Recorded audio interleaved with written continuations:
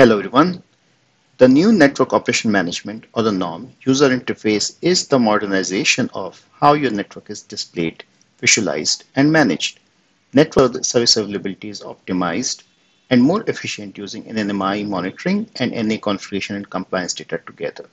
The topology data you see is coming from NMI in real time using the REST API calls. The overall status of the node is a combination of monitoring and compliance status. Monitoring status from NMI is shown on the right-hand side indicator, and the overall compliance status of the node is shown in left side indicator coming from NA through the REST API calls. If the network admin was only interested in seeing the current incident, we can turn off compliance and focus on incident of the network and color coded by severity.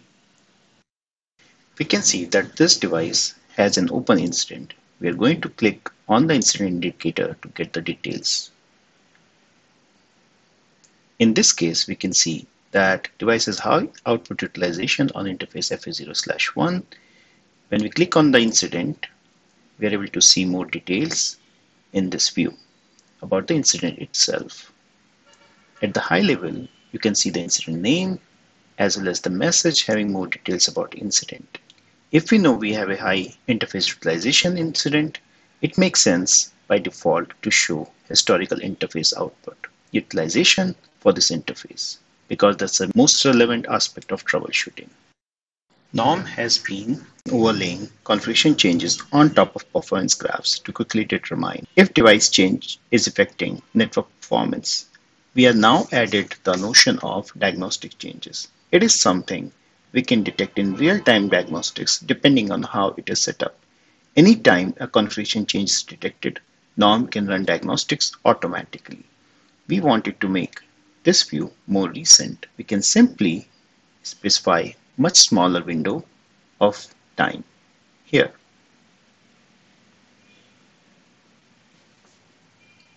I'm adjusting time to last 1 hour. Here is the utilization graph for last 1 hour, and here is when you can see configuration change occurred and when diagnostic change was detected by NOM.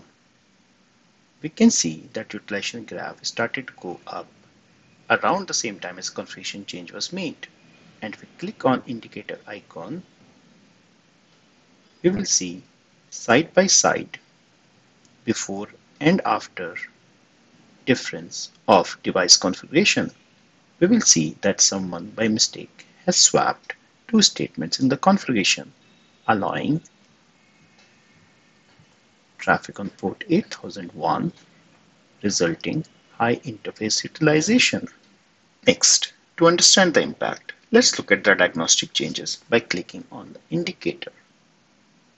We can see side-by-side differences of the diagnostics here in relation to performance graph in the same way as we saw with the configuration changes.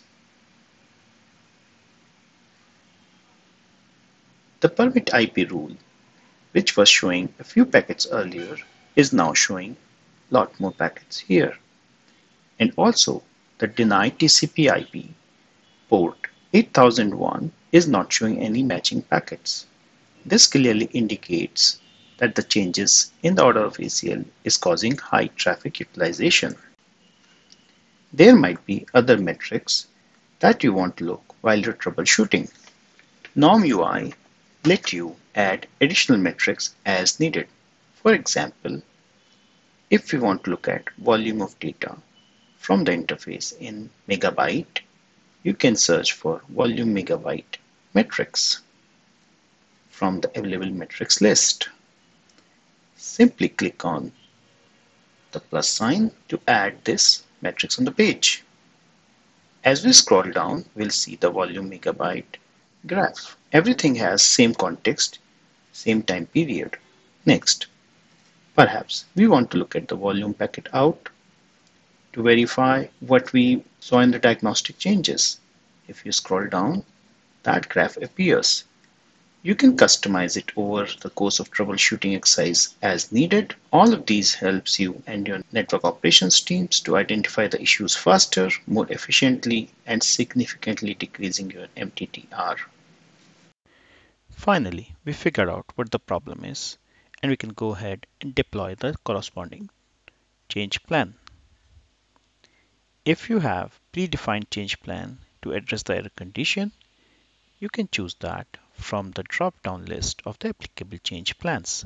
However, if you do not have predefined change plan, you can run a one-time change plan. You can click on this button, select the mode,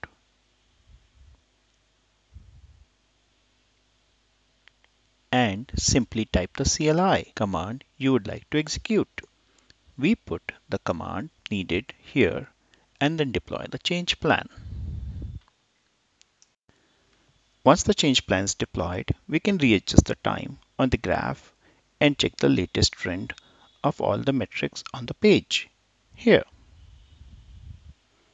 based on the change plan we executed, we have a new configuration change detected by NOM on the device.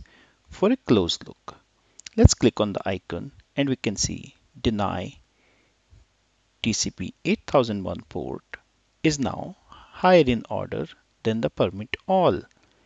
We can also see that interface utilization has come down after making this configuration change. Let's check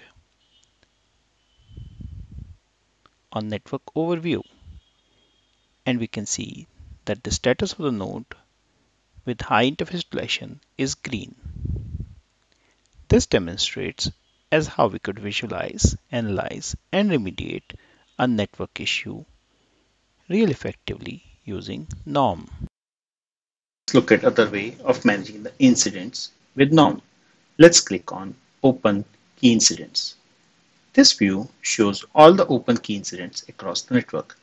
These incidents are stored by time of occurrence. We can target the next critical incident that needs to be addressed directly from here and reduced MTTR, leveraging network operations management from the micro focus. Thank you.